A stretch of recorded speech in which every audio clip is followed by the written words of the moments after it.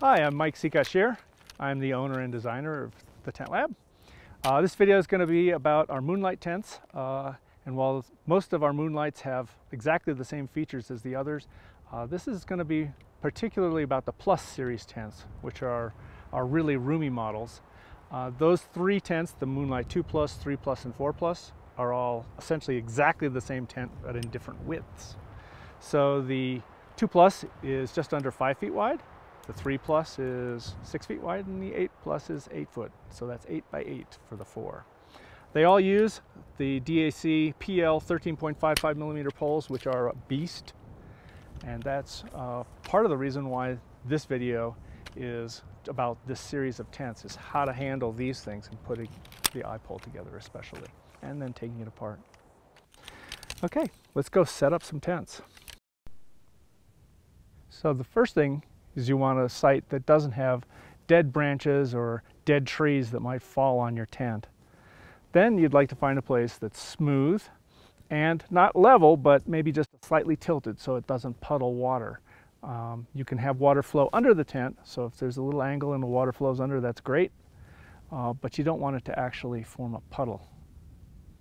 All right, we've got our spot selected, obviously, and there's very little wind, so we don't have to do much before we start setting the tent up.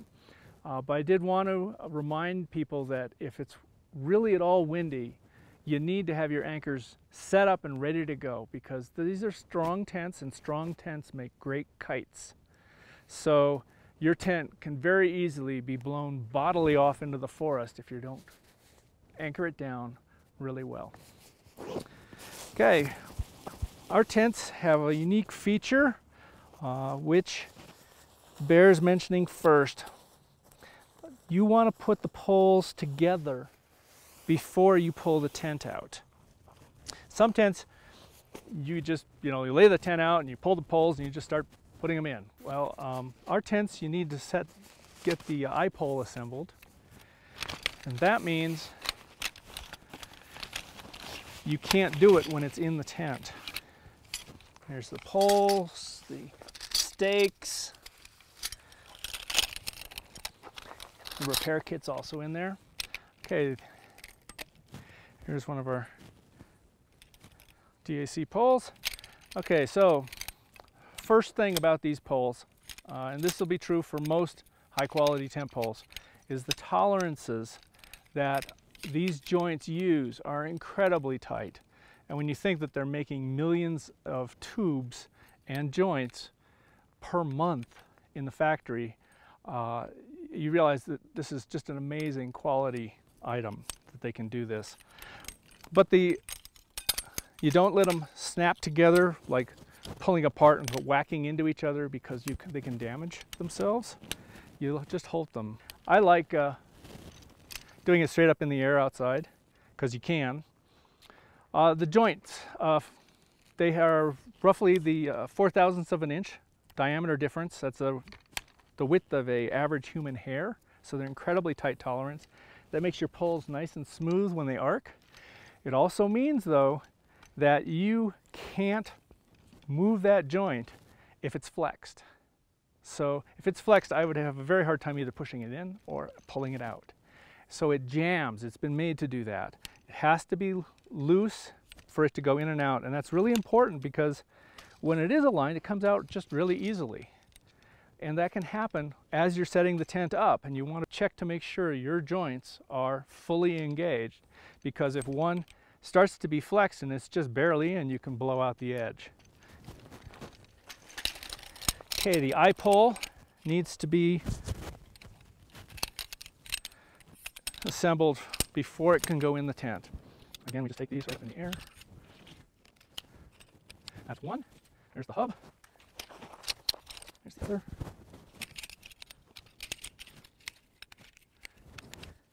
Shot cord pulls it together, and we want this hub the other direction. Okay, so these poles go together.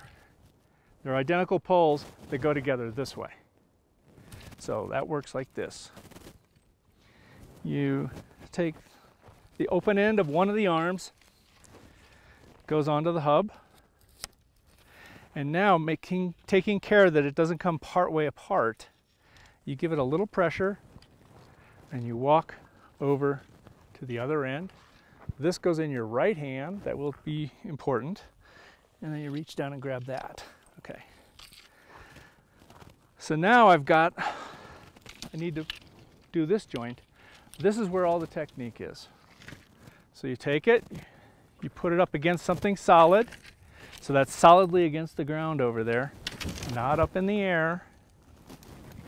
So this will be in your right hand, and you hold it like this, and you walk it towards, you just let your body be the force that pushes it. You don't kind of lever it with your arms, and it'll just slide right together. So do that again. This is something even a kid can do once they know how, because I'm not using my arms, I'm not brute forcing it. This is the technique. When you're doing this, highly recommend at this point that you feel the edges here. This edge is out and this edge is in. So as you push it, it comes neutral and then the other way. So you can, by putting your fingers just like this, you can find that spot to undo it super easily. But your fingers have to be in just the right spot on the pole. When you practice that, then you're golden. Everything else is dead easy. Okay, so that's ready to go in the tent. All right, so the poles are assembled and we're ready to lay the tent out. Might want to pull your stakes out and put them on the bag so that doesn't blow away. Okay, I've put the tent in the opposite of the way you take it out, so I actually stuffed the poles in first, then the rain fly to take up the bottom, and then the tent to take up the upper part of the sack. So I did that originally. We don't really recommend rolling, but we'll talk about that in a minute. Not because it's bad, but because it's just a pain.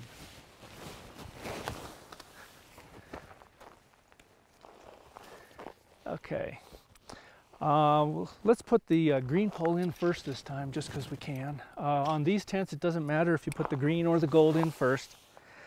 On the MoonLight 2 and the UL2, it does matter, and you put the gold pole in first, but not these. These can go either way.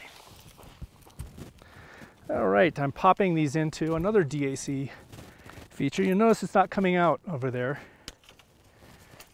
That's because what we've got are ball ends on the poles. So there's a little socket fixture on the tent, and it just pops in. So this is the socket, here's the ball end, and then you just pop one into the other. And the way that comes out is actually pretty easy. You take it and you twist. You don't just pull it straight off, you twist it off. Hey, while we're here at the end, let me just show you what else is going on with this corner. This is the buckle that the rain fly will attach onto, and it has a brake strength of almost a couple hundred pounds.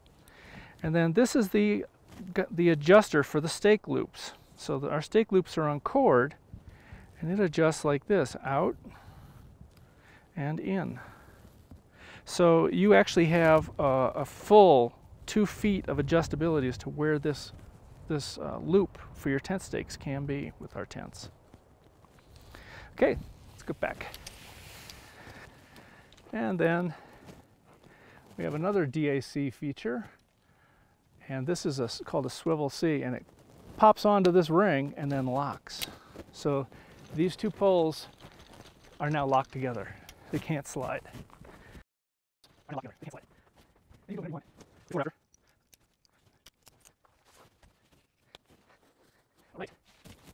Now you can set the anchors and stuff, so let's do that. We give you an assortment of tent stakes, so you'll always have a right size. This is pretty hard ground, so I'm going to just use the small ones. That makes the going in and out the easiest. I like to put the adjustment at about halfway, if I've got a choice, and grab a rock.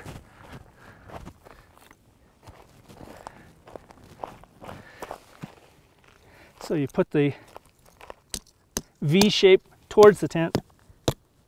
Oh God, this is hard ground. I'm not even going to put that all the way in. And we do our loop technique.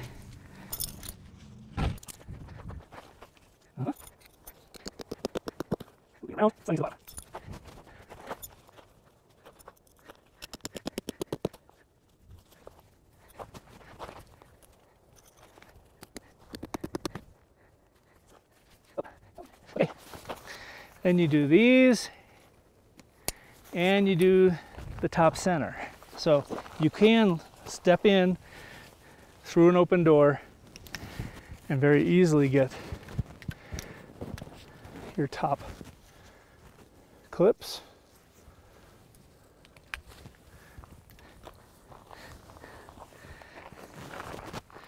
Do your corners. You may not have seen these clips before. These are designed to clip directly onto the hub stud here, and they just go on like that, and they go off the same way. The tent gets tighter and tighter with each clip. That's why it's nice to do these before you go around. Okay, now I just go around the tent.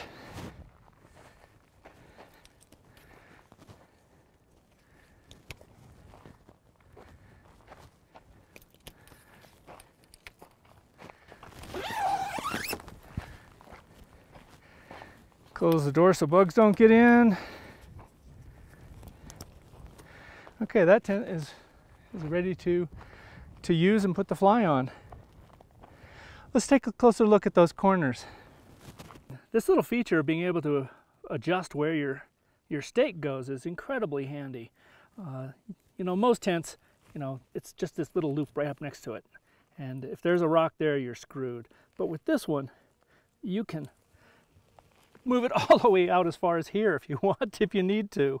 So there's actually an area about this big. Anything in this area, you can put a stake and anchor that corner. And that's just incredibly helpful. This actually makes it also super easy to use rocks and sticks as anchors. You flip this through. So now it's just a big slip knot. Put your rocker stick in here, pull it out, grab a big old rock, and now you have a rock anchor. So if this is on slick rock or something, you're still good to go. And it's so easy, so fast. It's arguably even faster than using a stake.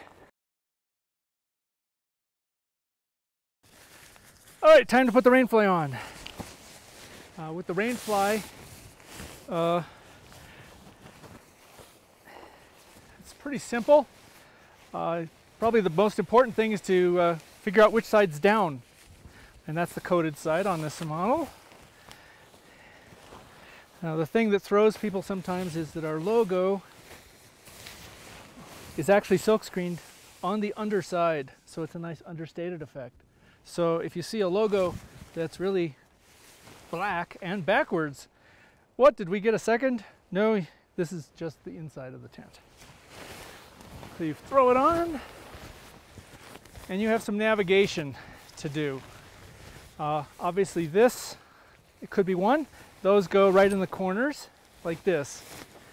Most obvious navigation is the doors. So you'll notice,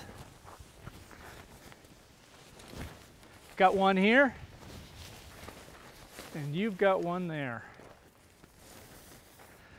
So they have a different colored flap, so you can tell.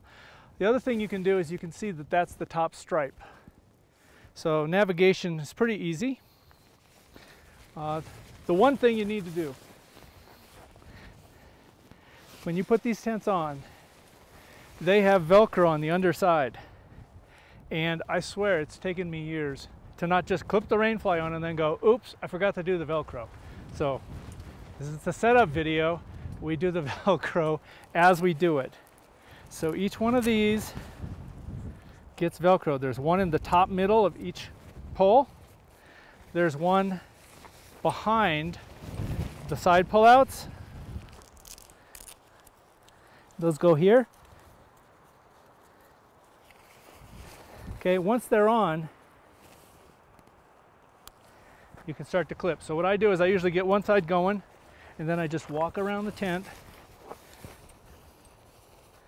Take the Velcro, move it around, and now it just does that job right there. Now the reason for this is that the tent is much, much stronger in a wind with these Velcros done.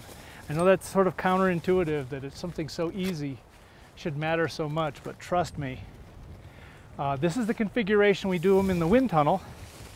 We didn't even do guy lines on the wind tunnels, so all those 30+ mile-an-hour winds that you see us making claims about are done with just these.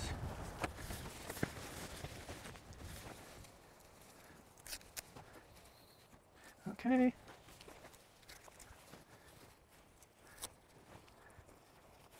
And last but not least, they all just clip in. A very strange thing about our tents that you will come to enjoy greatly is we have adjustment on the buckles for the rainfly, but hardly any. And the reason is because you actually need zero, none. It's taken a lot of years of using these for me to commit to that. But I swear I've taken these tents down, well, even this exact tent, up and down, time after time, and it doesn't need adjustment. So we could have done it so that it was, you know, a little loose, and then you tighten it the 1 inch that you get, but I mean, just clip it. So you just pull and clip. If you want, you can line the seams. Okay, vestibules. Again, it's adjustable, but there's a thing about vestibules that you probably need to know. First of all, they're just big triangles. So triangles can't adjust in sort of angle or size, really. They're one shape. So when they pattern these tents, they have to decide one spot where the tension is perfect between all the panels. So that means you have exactly one place putting a tent stake where that is going to be true. Well, if your ground doesn't let you put your tent stake there, if it comes up or if it comes down, you need to make sure that you adjust for that, and we actually allow you to do that, unlike, you know, virtually everyone else. So we can actually have a stake that's really close or really far, and it allows you to get your vestibule perfect. Okay, so let's do that. I'm going to use a big rock. So again, we just flip it. Got our stick for the stop this time. Big rock. So you don't just put the loop around the rock, you actually use something else and then use the rock. So it's the friction of the rock holding it there. That way there's very little actually trying to like roll the rock over and mess things up. So you saw how fast that was. That was at least as fast as a tent stake. Do that in the back.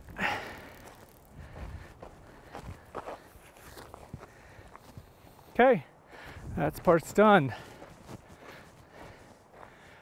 And you can pile as many rocks on as you need. In really high winds, I would really recommend some good rocks.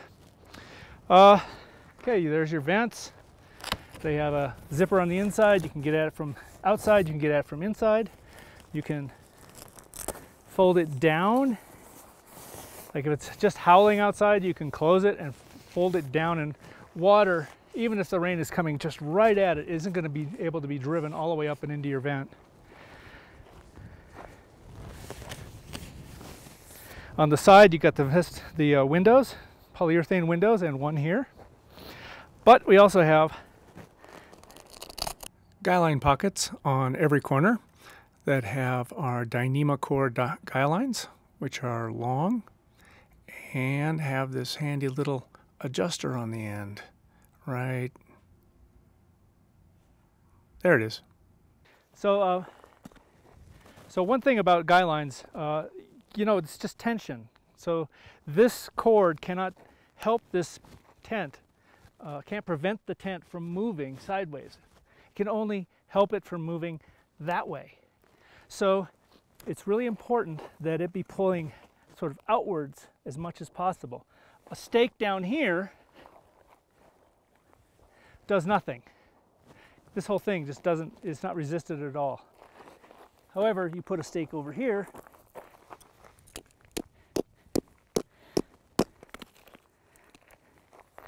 okay, or adjuster. So you take it, go in, around, and there it is. Tighten, loosen. And if you need extra security, if it's really windy, you can wrap it twice. Works great. Okay, so now that will actually prevent this from moving, and that's what makes it strong. We put them in little pouches so that they don't just dangle all over the place. So it comes pre-rigged, ready to go. All the guy lines in the pouches. Comes with everything you need right out of the box. So before we take this tent down, let me show you my last trick here. It's probably not my last trick. Remember how we talked about how the angle on the front vestibules, was really important so that you didn't get floppiness going in the tent. But I have a trick. Because it's a trade-off with this one between top tension and side tension, what I like to do is I actually like to make the vestibule be a little bit top tight. And the reason for that is because I can then go over here and retighten the sides. First.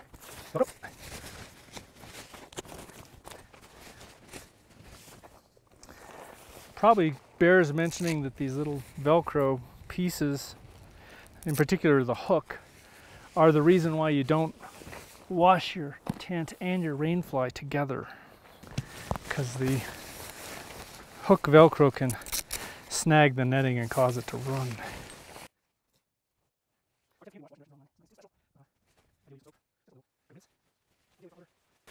Okay, you'll notice I'm grabbing the center, the top center of the rainfly.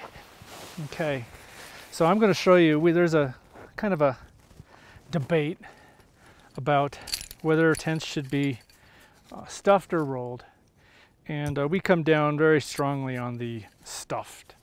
The reason for that is it's faster, it's cleaner, it makes a smaller package. Certainly doesn't hurt the tent to stuff it.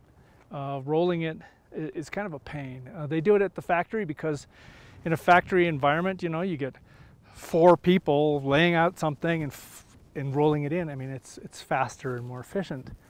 And you know, the customer gets an unwrinkled product, which I'm sure they like. But we like stuffing, but there is some technique to that. Now we could wait, do the poles, put the pole bag in first and then stuff, and that'd be stuffing the fly then the tent. But we made this bag so that you can actually use the pole bag as a separate, and then the tent and fly by themselves would go in this. So I'm going to just do that. So what you do is you grab the top center, so now everything, as I go in, air can leave the rainfly. It's most important to get the very bottom tight. That's where anybody who's having trouble stuffing, that's where you're going wrong. So you take it, you put it between your legs here, between your feet, and you kind of cradle it. You use your body weight to kind of mush it down as you go.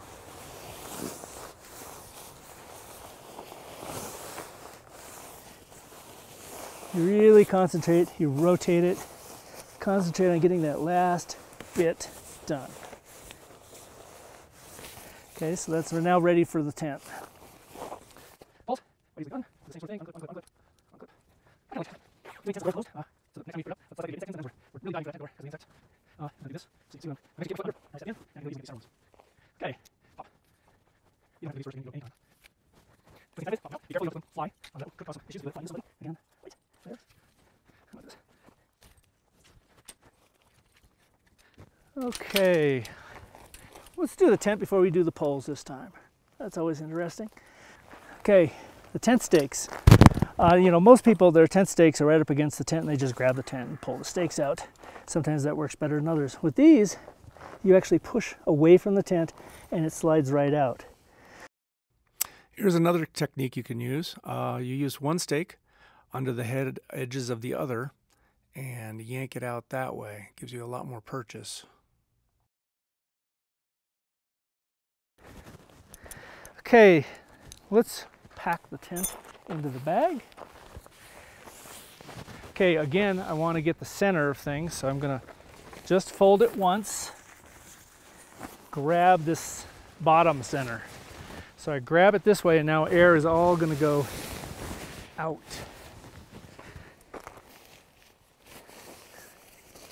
Same deal, grabbing it, pushing it, rotating.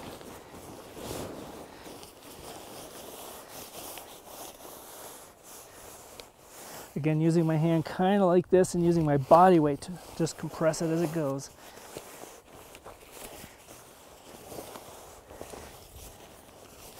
Okay, so you can see this tent goes in quite a bit smaller than necessary.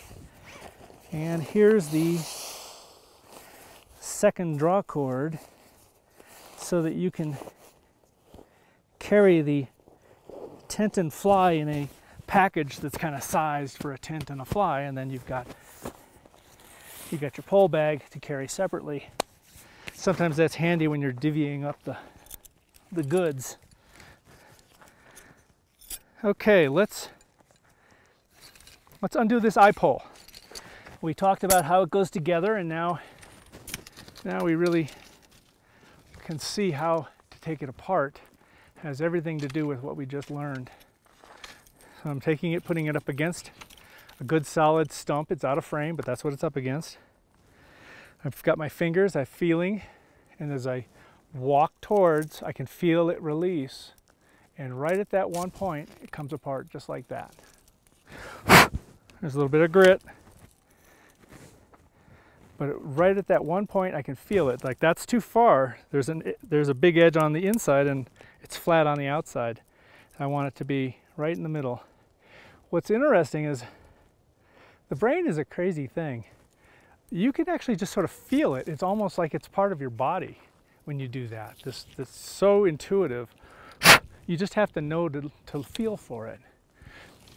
And once it's out, you flip it sideways, do one end against the ground, then walk your pole, or perhaps call it and it will come. And there's that and that. Okay. Take poles. There is some technique to folding poles. And the reason for that is actually really simple. If you start at one end and just start counting how many times the shock cord that's remaining has been stretched. That's once, twice, 3, 4. Each time I do it, I'm stretching it. 5, 6, 7, 8, 9 times. And this cord is like right at the end. Now, if you store it this way, this shock cord is going to lose its elasticity pretty darn quickly. So it works best. You want to have the least number of folds on a given section, and you want the number to be way less than what we just counted.